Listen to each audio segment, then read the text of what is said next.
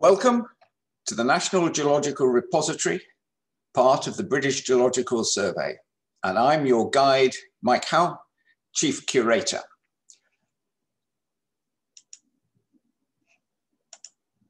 So, the British Geological Survey, or BGS, houses the largest collection of UK geoscience samples. Most of those are held at our main headquarters site in Keyworth. So location-wise, for those not familiar, Keyworth is midway, kind of, between Derby, Nottingham and Leicester in the English Midlands. And this is what the site looks like. It was originally built in the 1960s as a teacher training college, and the survey moved there in the 1970s and has built on extensively. The bits of the site we're going to visit today include the core store, the core viewing area, the petrology and biostratigraphy collections, the type and reference fossils. This is a major collection of 250,000 good examples of all the UK macrofossils, and it includes about 30,000 type, figured and cited fossils. We also have major collections of rock thin sections and microfossils. We have a dedicated store purpose-built for radioactive minerals. And of course, to keep tracks on all these, we have our archives and record stores. So this is where we're going to visit. And we'll go through the data and samples holdings in more detail, but we're going to be talking about a lot of borehole material because, of course, we're a National Geological Repository, which means we hold material of commercial interest, borehole material in particular, as well as sort of more normal collections like rocks, fossils, minerals, and so forth. And of course, we have major records collections, 17.5 kilometers of shelving, and the digital data collections, well, that grows so quickly, we must be talking about petabytes probably by now. Brief bit of history. Well, the survey was founded in 1835 and put on a more legal footing in 1845 by the Geological Survey Act. And this gave survey officers the right to enter any property in the UK and to take samples for the purpose of making geological maps. Subsequently, a variety of minerals acts, petroleum acts, water acts also give us the right either to receive samples and borehole and well logs at our premises or to visit sites and to take samples. The survey set up its first museum, the Museum of Economic Geology, in 1837, shortly after the founding of the survey. And within a few years, it was full. So they found a plot ran from Jermyn Street through to Piccadilly in London, and over a period of time built the Museum of Practical Geology. And as you can see here, all the crown jewels were on display. This is the museum that Lyell and Darwin used to meet as they were walking around the galleries. Unfortunately, in the 1920s, the roof panels, glass panels, started to fall in, probably due to subsidence, might have been World War I Zeppelin bomb damage or subsidence due to the weight of rocks. So they found a plot adjacent to the Natural History Museum in South Kensington and built what's now known, or was known as the Geological Museum there. And the contents were transferred in 1935.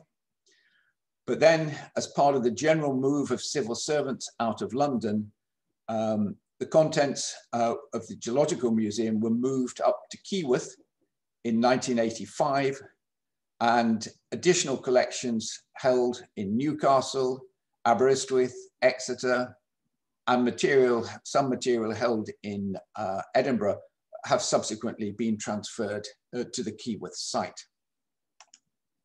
So we'll go through the collections in a bit more detail, and starting with the borehole and oil well collections. And this is where we hold the material. We have a series of 3 core storage halls. They're all interconnected, and all the material is stored on pallets, caged pallets on racking, accessed using forklift trucks. So here we see a narrow aisle man-up forklift. This collects the pallets from the racking and drops it to the floor, where an ordinary forklift will take it through to the examination area. Our aim is to minimize the amount of manual handling. So here he will have a picking list. He has selected the pallet from its location, and it's simply a case of retrieving it and dropping it down to the floor. Notice that every box is barcoded, every pallet's actually barcoded, every location is barcoded, and we do all the movements tracking and auditing simply by swiping barcodes. The latest store that holds the UK continental shelf hydrocarbon material, well, the only way we could fit it in was to go to mobile racking. So each of these racks weighs about a bit under 1,000 tons, about the same weight as a fully laden passenger train. And the technician will check that the aisle is empty and press the button. And then when the lights come on the individual racks, presses the one for the aisle he wishes to open up. And then a forklift is used in the same way to retrieve the required pallet. So to give you an idea of the scope of the collections, as I said, there's onshore borehole material, 15,000 boreholes, over 200 kilometers of drill core. There's the UK continental shelf or offshore hydrocarbon collection. That's 290 kilometers, probably 300 kilometers of core from excess of 6,700 wells. And the UK continental shelf marine but non-hydrocarbon collection. This includes seabed samples, gravity cores, fiber cores, and some shallow boreholes.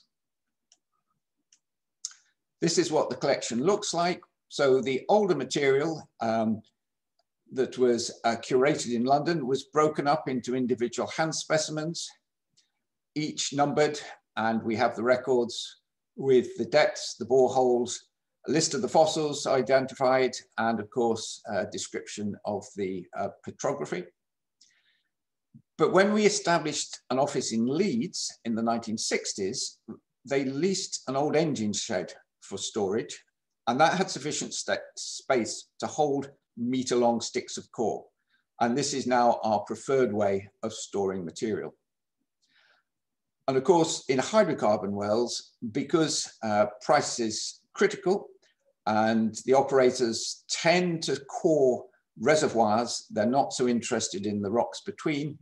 They tend to use a bit that grinds it all up into rock fragments. These are washed up to the surface and then bagged and sent to the lab for cleaning, washing, and drying. And this is what we know as washed and dried cuttings. Here's some examples of cores, and here we see an aquifer, and this is a hydrocarbon reservoir. Notice the plugs have been taken to check porosity and permeability, because if it's going to be a useful reservoir, it has to be porous. You have to have the spaces to hold the oil, and the pores have to join up so that it has to be permeable so that you can get the oil out. And here is an example of a 3-meter thick coal seam with the leached sandstones, in fact, above and below, known as ganister. For every borehole we do, of course, have detailed logs, and many of these are publicly available. And here we see boreholes in action being studied. We have 5 study laboratories. Here, as a group of students are being trained in working with borehole material. And here, this is material laid out for research work. This is some of the older material from a Jurassic borehole. And as you'll see in the trays on the right, again, this was broken up, and the particularly interesting samples with useful fossils were retained. Of course, we have all the depth and ID information for them. About 1 million specimens in total.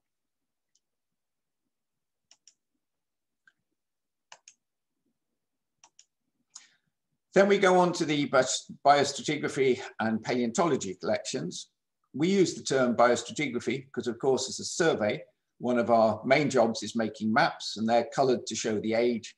So we tend to use fossils more for their stratigraphy, biostratigraphy, than we do for study purely as organisms.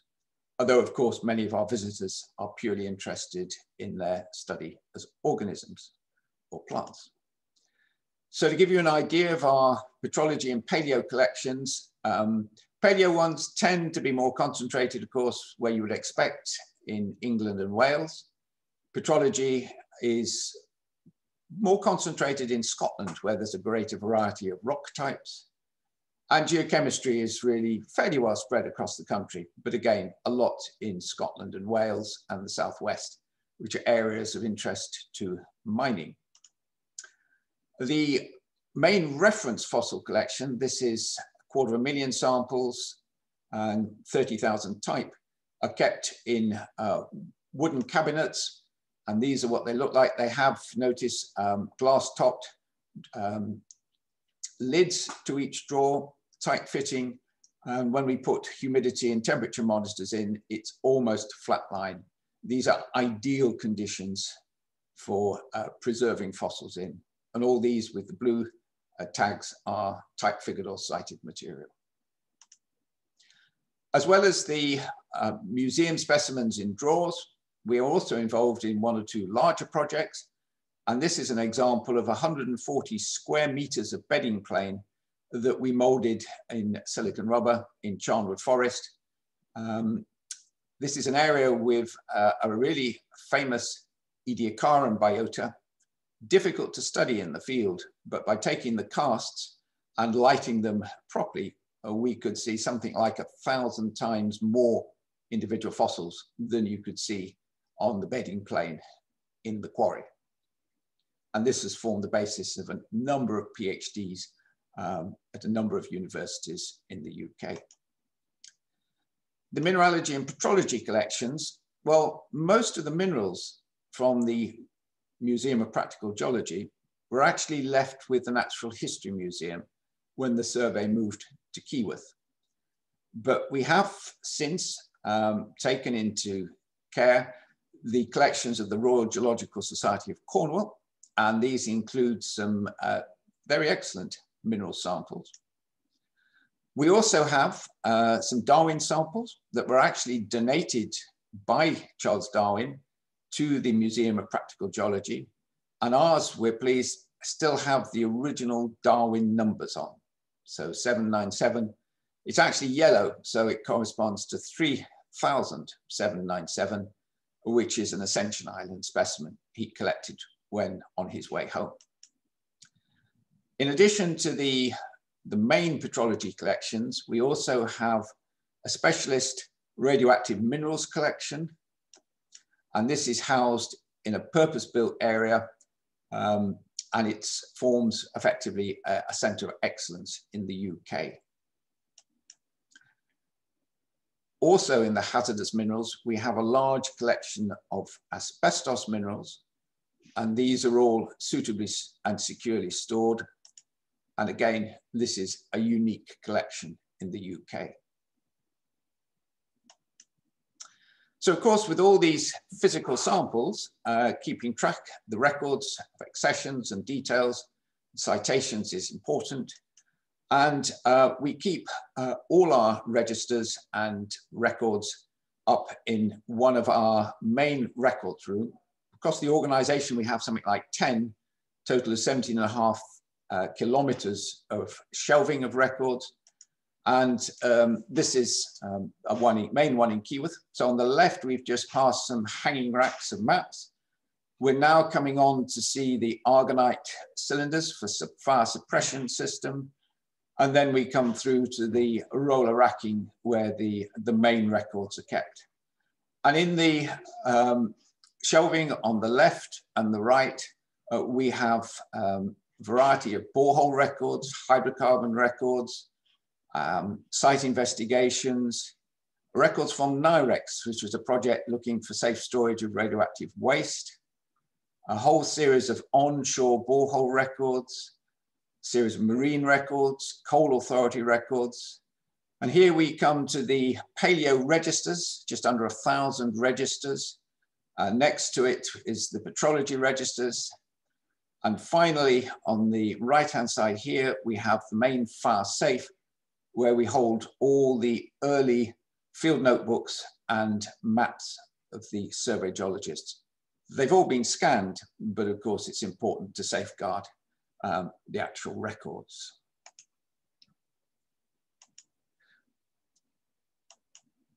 So with all these collections, how do we make them available other than by visiting Keyworth? Well, we've been at the forefront of digitizing and databasing and providing online access to our collections. And all the main collections have searchable metadata databases online. So this is for the UK continental shelf hydrocarbon wells. You can search for, you put in a well name or an operator, and it will take you through, show you the samples we hold. And if you click on the core, it will show you thumbnails of high resolution photographs. So we've been looking at working with a lot of our physical collections to make effectively digital surrogates, digital proxies. And many of those are high resolution images.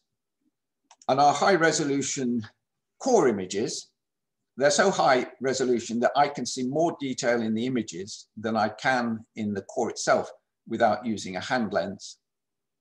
If you printed them off size for size, and these are meter sticks of core, you're printing at something over 200 dots to the inch. So these are high resolution. And they're all photographed under standard lighting with rulers and with color cards.